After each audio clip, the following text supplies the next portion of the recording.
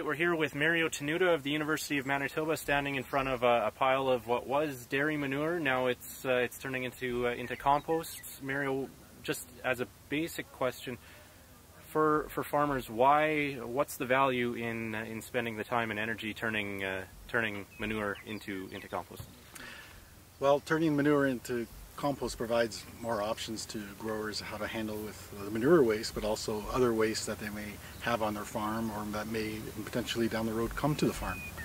You may have waste bales, waste feed bales, bedding straw material that may be served its day or is a bit during storage, the quality is degraded. And then there's also the opportunities for taking in municipal wastes, waste from yard trimmings, organic waste from kitchens and so forth. So we're not at that stage in terms of with farmers accepting those materials, but it gives options. And in particularly, there could be options where, depending on some types of manures, particular manures that we would stockpile and could be stinky, or have odors to them, or composting is a wonderful way of getting rid of odors pretty fast in the material. That's one thing. The other thing about composting that growers like is that it can be a volume reduction mechanism in terms of getting rid of about 2/3 of the volume of the material that would have to be land applied. How about from a nutrient perspective when applied to the soil? What's the difference? Well, from a nutrient standpoint, there's quite a bit of difference because the compost is a stabilized material, which is basically producing the humus that we find in the soil, that black material, the organic matter in soil. It's stabilized, and the nutrients are in that form, so they become a long-term, slow-release source of nutrients, and they're stabilized. So let's take, for example, a dry chicken manure or poultry manure of some sort. If that gets wet, it will become odorous and you get a levelization of ammonia. Well, maybe producers cannot stockpile the material in a dry form, and so being able to compost it is one way of keeping the nitrogen and phosphorus in a stabilized form rather than for nitrogen in particular going up to the atmosphere. So it gives them an option. Okay. If they have a liquid manure, it becomes more challenging to compost because there's just so much sheer volume of water. It's challenging to add enough carbon in terms of straw or waste feed to that material. But the liquid material can be part of a mixture of material starting. Or you could put it through a machine that would dehydrate it in some form or remove moisture from it? Yeah, so our research at the University of Manitoba has exactly examined that in terms of taking pig slurry, putting it through a centrifuge, separating out the solids from the pig slurry, which in effect takes a lot of the phosphorus, puts it into that residing in that solid material. Then that solid material, if it re-wets or even if it stays in a pile, it as well, the nitrogen will be lost during the piling of it. So if we compost it, we think we can keep the nitrogen in the pile, definitely keep in the compost, and we can also keep the phosphorus present in the compost. And if we have other material like bedding material, then it's a great way of stabilizing, mixing waste materials together, reducing the volume that has to be land applied. Mm-hmm. The compost process itself is largely driven or related to the carbon versus nitrogen ratio. You talked about how it's the pasta versus the meatball. Yeah, right, the pasta and the meatball. Right. So the pasta is the carbon, so we want lots of carbon to start off with, and then we want the protein or the nitrogen, which would be the meat.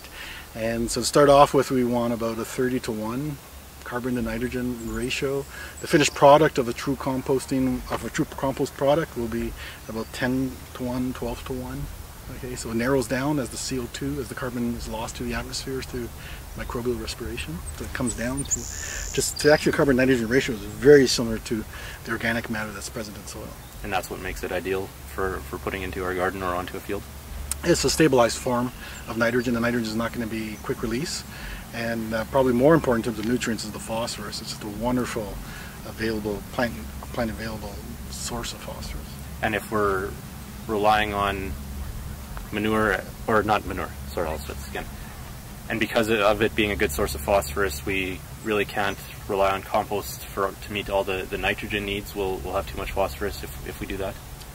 Exactly. If we're applying the compost to meet the nitrogen needs of the crop, we're going to be adding way too much phosphorus. So basically, we could add the compost to meet the phosphorus requirements.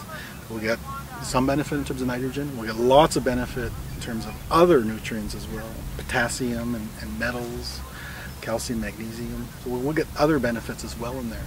So it's not just about the phosphorus or the nitrogen, so it's the other nutrients as well.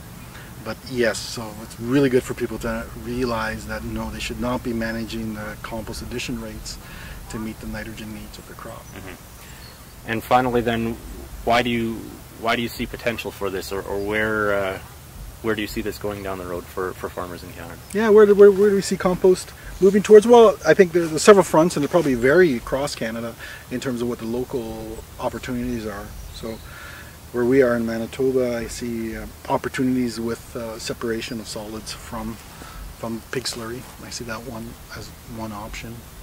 I see another option in terms of manures such as dairy manure. That would be, or it can often be pretty high in moisture content. It becomes, for stockpiling, it becomes there's a lot of leachate, and then it could be odor from that. So I can see composting be an effective means of reducing that problem with leachate and with odor.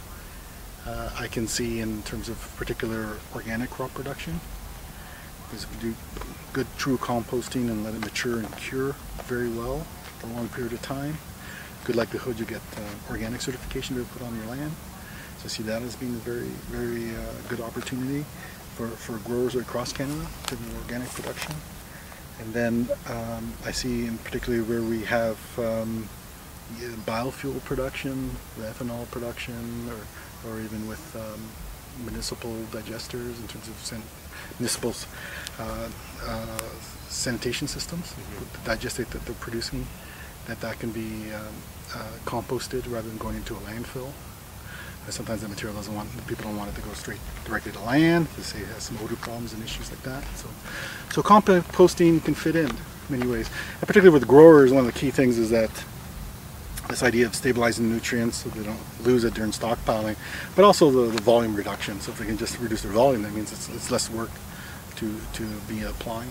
And in many ways, it's a lot easier to incorporate into the soil and add it to the soil as well, as a compost rather than a raw manure. Yeah. And I guess this might be even further down the road, or I think this is just in the very early stages, but this idea of nutrients that farmers have supplied to cities, the organic or any compostable material potentially coming back to the farm and providing good value to the soil? I don't think that's potential. I think that's a must-be. I think that's an absolute must-be. We have to think about our own lives and as humans in terms of the recycling of the nutrients. So we're part of a massive amount of nutrient movement locally and globally. And so we have to think about our place in that, and putting things to landfill is just not going to cut it. And having nutrients build up in the city so that it can run off and storm water to the river is just not going to cut it anymore. So farmers spend a lot of money applying nutrients, getting nutrients onto their land so they can produce good crops to feed people.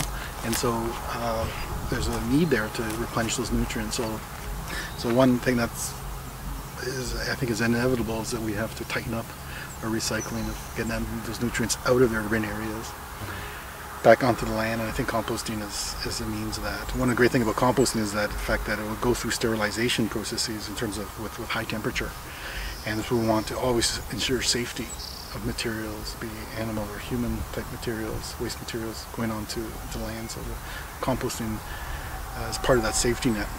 All right. Well, thanks for your time, Mario. You're welcome.